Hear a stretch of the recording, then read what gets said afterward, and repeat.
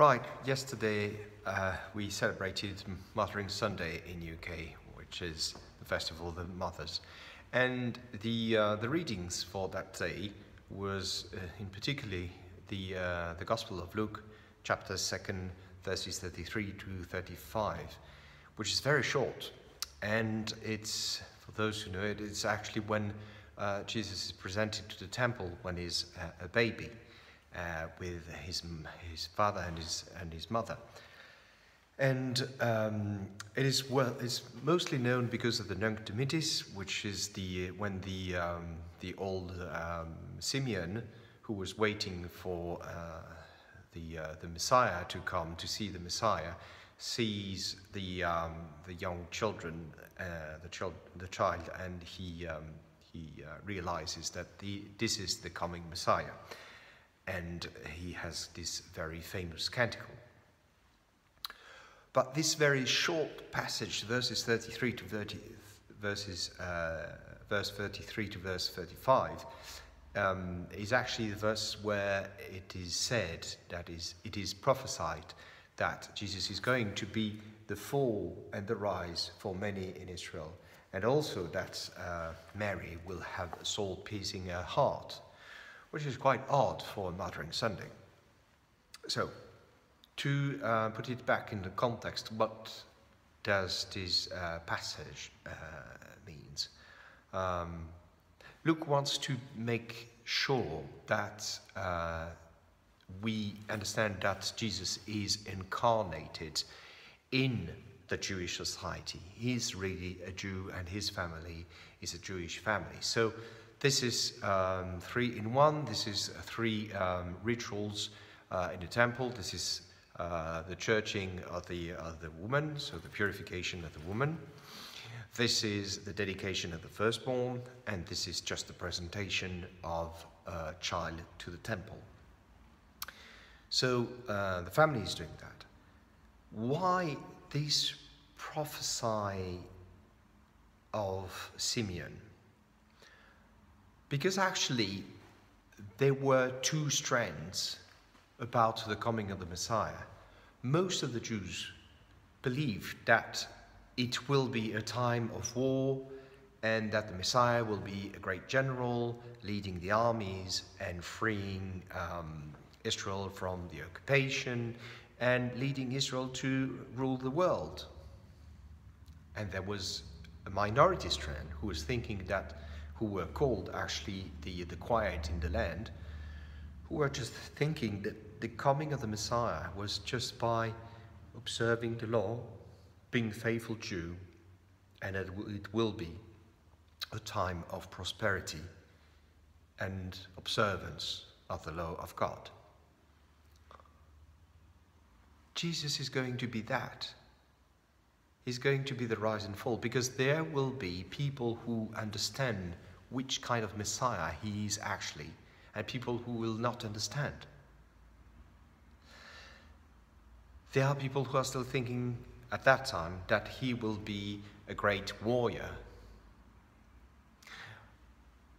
or a strict ruler of the law. And we had the example 2 weeks ago with these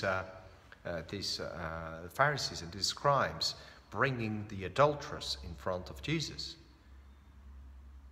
And Jesus was recording their name on the ground, writing their names on the ground, writing their names, because these people are going to fall. They are supposed to be the doctors of the law and to know what is the spirit of the law. They are the ones who are supposed to know that the law is for liberation and not for oppression. And what are they doing? They are oppressing a woman. So Jesus will be therefore, but he also will be the rising. He will be the rising of the good people, of the people who are gentle, who are kind, of the people who observe this rule that he is to love one's neighbor as oneself. So brothers and sisters, in this Lent time, let's hope that Jesus won't be our fall, but our rise. because we are just following his heart and doing what is best, what is good for our neighbor. Amen. Frères et sœurs dans le Christ, donc nous avons fêté le dimanche dernier, ce dimanche, Mothering Sunday, qui est l'équivalent de la fête des mères pour la France, sauf que ça ne tombe pas à la même période en Grande-Bretagne. Et curieusement, les évangiles que nous avions, l'évangile que nous avions, c'était l'évangile selon Luc, chapitre 2, versets 33 à 35.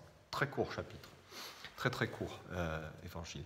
En fait, ça se situe au moment où le vieillard Siméon va dire son fameux cantique, le Nunc Dimittis. Ce vieillard avait cette promesse qu'il verrait au temple le futur Messie avant de mourir.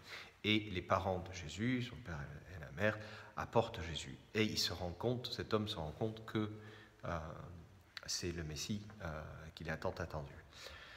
Donc il va faire son cantique qui est très connu, mais il va aussi dire quelque chose, dans ces 3 versets, quelque chose de très bizarre. Il va dire, il va être la chute et la gloire de certains. Et toi aussi, sa mère, tu auras une épée qui va te transpercer le cœur. Il va faire chuter comme il va faire relever certains en Israël. Alors, pour donner le contexte, nous sommes où Luc voulait qu'on identifie clairement que Jésus est dans la tradition judaïque. Sa famille est vraiment une famille juive. Donc, on est vraiment dans l'incarnation et c'est représenté là par cette venue au temple. En fait, on a 3 rituels en un. On a la purification de la femme après avoir donné naissance, donc qui doit venir au temple. On a la dédicace du premier-né envers Dieu en allant au temple. Et puis, il y a simplement le fait qu'on apporte un enfant nouveau-né au temple. Donc, 3 en 1. Pourquoi cette histoire de chute et de relèvement de certains en Israël? En fait, il y avait 2 façons de penser à la venue du Messie. La manière générale était de penser que ça allait être un général des armées qui allait délivrer Israël de l'occupation, qui allait conduire les armées d'Israël et qui allait faire en sorte qu'Israël allait gouverner le monde entier. Il y avait aussi un autre mouvement, les calmes de la terre, ou les paisibles de la terre, suivant les traductions, qui en fait pensait que la venue du Messie c'était simplement par l'observance de la loi et que lorsqu'il viendrait, ce serait un temps de prospérité où on vivrait selon la loi, calmement. Et c'est ce qu'il faut comprendre là, c'est que Jésus, qu'est-ce qu'il est en train d'apporter? Une façon totalement différente. Il n'est pas ce Messie guerrier que nous acceptons. Et on en a l'exemple. Là, il y a 2 semaines, on a eu dans les lectures cette histoire des pharisiens et des scribes qui apportaient la femme adultère devant Jésus pour qu'elle soit condamnée. Et qu'est-ce que fait Jésus? Il écrit, il enregistre leur nom sur le sol. Parce qu'ils ne font pas la volonté de Dieu. Alors que eux, ces docteurs de la loi, sont censés connaître l'esprit de la loi, ils sont censés libérer par la loi, ils sont en train en fait de condamner une femme. Alors oui, à cause de Jésus, ils vont périr. Leur nom est enregistré. Alors que d'autres, ceux qui vont le suivre, ceux qui vont suivre sa gentillesse, qui vont se comporter comme lui, eux vont être ressuscités avec Jésus. Eux vont être élevés. Alors, frères et sœurs dans le Christ, en ce temps de carême, je souhaite que nous ne chutions pas à cause du Christ, mais bien au contraire, que nous soyons élevés, parce que nous faisons sa volonté, parce que nous apportons de l'amour autour de nous. Amen.